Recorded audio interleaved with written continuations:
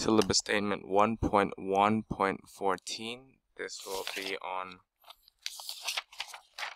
describing the strategies for managing releases and updates. So students should be aware of a variety of ways in which updates and patches are made available and deployed, including automatic updates received on a regular basis online.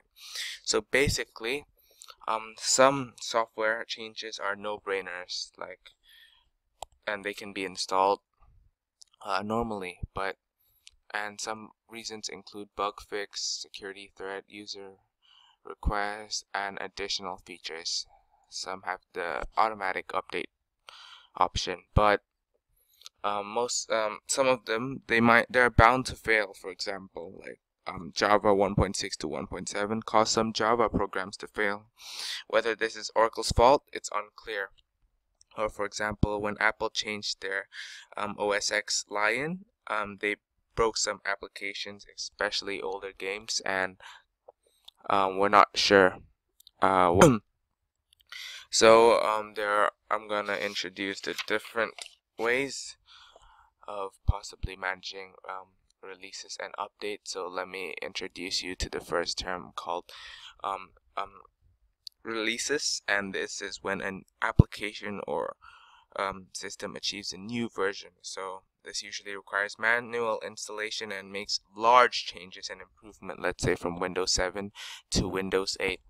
There's a second type called updates, and this is when this is smaller changes than releases. This usually fixes bugs or adds small improvements. So for example, Java 1.7 to 1.8, notice the 1 is still the same, so it's the same release but different update. And the third of all is called patches, and patches are very, very small changes and they usually fix bugs, usually installed automatically, and this is not a version change. It does not add any new features. So for example, if you want to test out a particular update or a patch, you can first install it in a virtual box or sandbox. So this is a virtual machine that is confined and limited and cannot make permanent changes to the entire computer. So this is good when you want to test new applications. That's a really good method. So let's look at the different types of updates. There are game updates, there are Windows updates, important updates, recommended updates, and optional updates.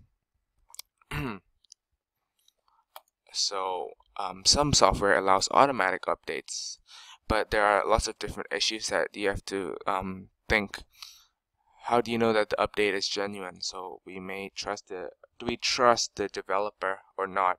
How do you know if it doesn't grant the software extra privileges? Like for example, when Xbox installed, I'm not sure if it's Xbox, but they require your camera to be on all the time. So is that good or not? And a possible solution is that Android apps have declared the privileges they require, and they can update themselves only if they do not require extra privileges. Okay, so we can link this specific updating philosophy or mindset to dynamic or static, and this is known as DLL, Dynamic Linked Library. So DLL is, instead of importing libraries, they download the new libraries when updating with same interface. So dynamic linking can reduce total resource consumptions, and it means that bug fixes and upgrades to libraries propagate to improve your product without requiring you to ship anything. And unlike dynamic, static, it contains external libraries, so it makes the file bigger. So for example, when you do Java and there's the system import java.util.scanner, the import, it's you have to import the JDK Java Developer Kit, so it's easier to distribute and it may allow faster startup times, and it means that you know the code will run in very limited environments. Thank you for watching, and hopefully this has helped you, and thanks for this particular user to establish a difference between dynamic and static.